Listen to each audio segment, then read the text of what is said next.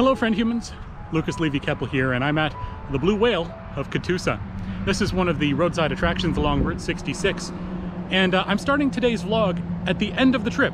I rode out here from my home and didn't take any footage along the way, but now that I'm here, I'm going to take you along the journey back home. It is neat to be able to do something like that, to be able to show you some of the trip from the perspective of the ride. I did ride out here on the Giant Roam 4, my new bike. It's about a 20 miles from home. So a pretty good ride out and back, a good 40-mile day. It is overcast, as you can tell, and not exactly the greatest day for a lot of riding or seeing the beautiful blue skies of Oklahoma that I'm used to seeing. But you know what? Some days are like this.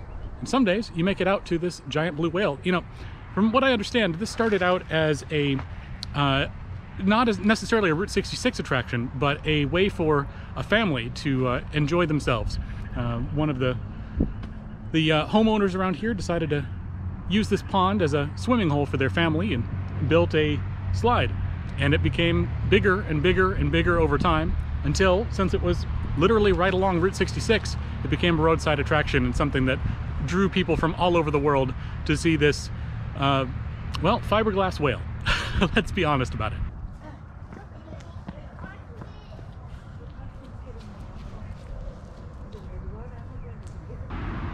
According to a recent history that I just looked at for this blue whale, in 1997, the whale was refurbished, given a new coat of paint, including a new pupil in the eye of the whale. And that pupil was painted by Governor Frank Keating, which is great. It just shows, you know, Oklahoma values some of these local landmarks and the way that the Route 66 brings so much to this state.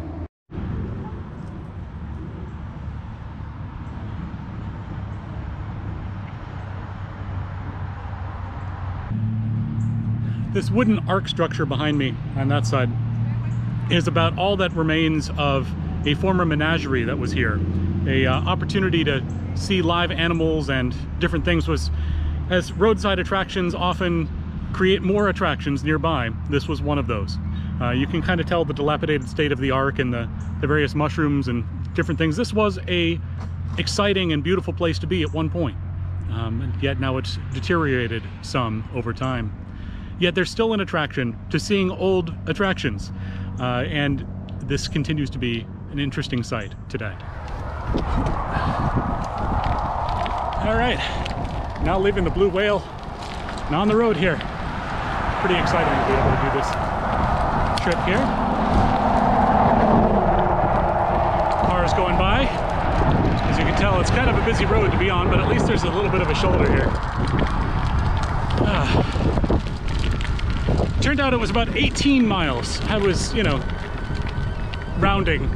My spouse, Ilana, always yells at me for rounding in weird ways, but I feel like it was justified in this case. 20 is pretty close to 18.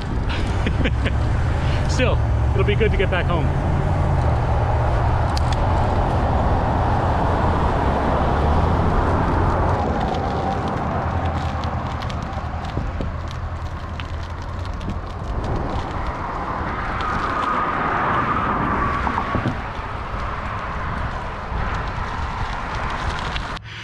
Well, I was at the Blue Whale just as I was pulling out of the parking lot, ran into another cyclist who has ridden a little further than I have.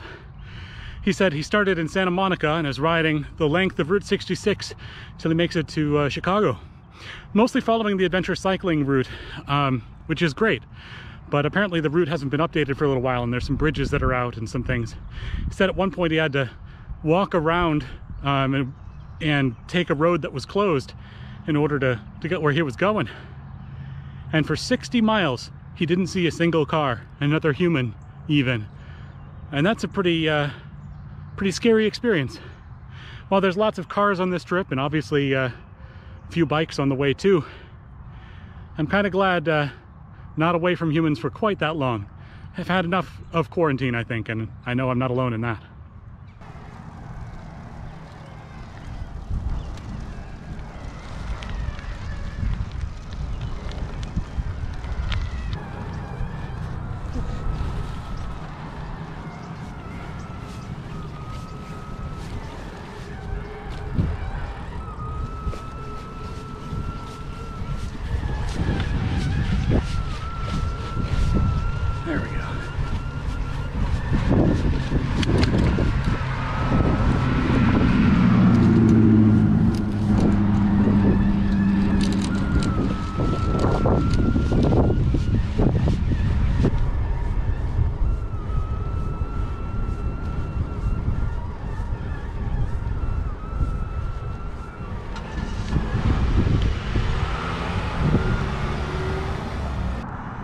sometimes along the byways of Route 66 you end up finding some interesting things along the way. Now, this happens to be at a salvage yard, so it makes some sense, but it is fun to see the old cars presented as signposts along the way. So for most of this trip, I've been riding along historic Route 66, and this is no exception. This is kind of the more rural areas, and to make sure that I'm not being overtaken by a car here and there. But it is lovely to see cows and horses and mules, and less lovely to see dogs that are roaming free. On the way out, was chased by a couple dogs. Fortunately, they stopped at the end of their property, by which I mean they followed me on the main roadway until I was past their property line and then went back home. Oh, that's the one thing I do not like about cycling. I am not protected from, I don't know, mobile threats like dogs. Don't get me wrong, the right circumstance, a dog is lovely, but I do not like dogs that are just roaming free. It's not my thing.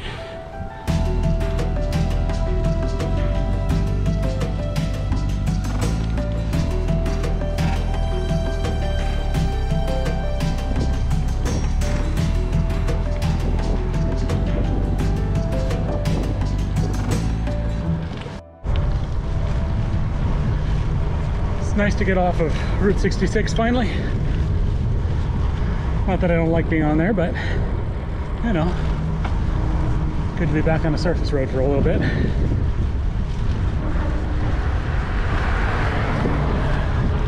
Bugs.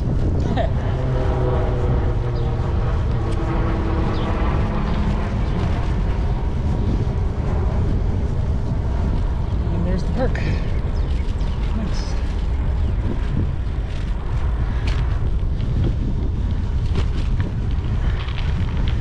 Now that I'm in Tulsa proper, it's good to be back on a cycling path. Whew. I don't mind being on roadways as much as I used to, but this is much, much better.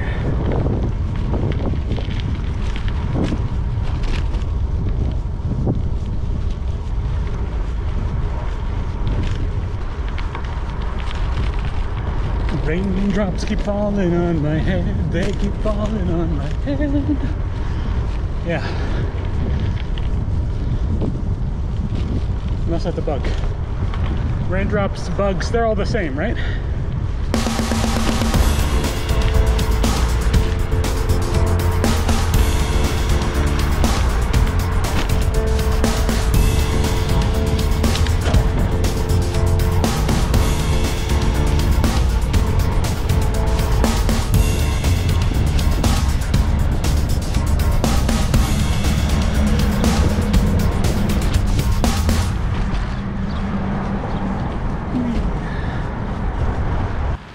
For as much as this trip has been mostly on roads, I do love taking these little cycle paths in the background. Ooh, steep hill. Forgot about this. Still, you should have a nice view of the park behind. And then, this is the actual cycling route. We head out of the park onto a little side street here. And take a left and another left, because there's no reason we couldn't have had a bike path in between these places, except for, you know, houses that get in the way sometimes. Aha! There's a sign that says dead end, but that's only for cars. We cyclists can take the cycle path right across the bridge. Granted, this part of Mingo Creek is not the prettiest, but still beats being on the main roads and run down by cars. Back on Mingo Trail.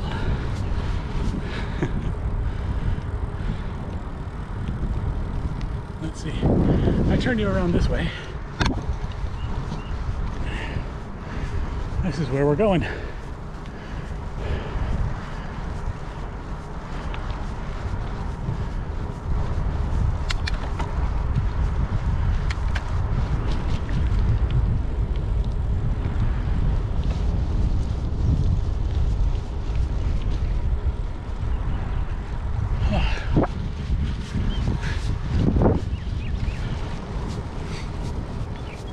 It's nice to know that when I'm close to home, these sort of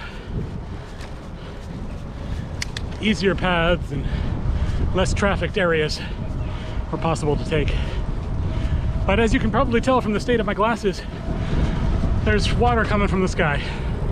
So I'm gonna keep riding. We'll make it back shortly. Oh, hello friend humans. Here I am, back at home. As you can tell, the rain kept coming down a little bit. I did not put on my raincoat, figuring I'd make it back in time, and I did, though I'm a little more soaked than I would otherwise have been. Thanks for coming along with me on the journey today. It was nice to share the ride and the opportunity to see the Blue Whale of Catoosa by bike. I hope that you'll check out some of the other videos in this series, the Keppel's vlog with hiking and biking and bike packing and camping things. So stay tuned, because here in June, I'll be taking a rather significant backpacking trip into the Colorado Rockies, and I'm very much looking forward to it out in Pagosa Springs. Thanks for coming with me. Have a good one. Bye-bye.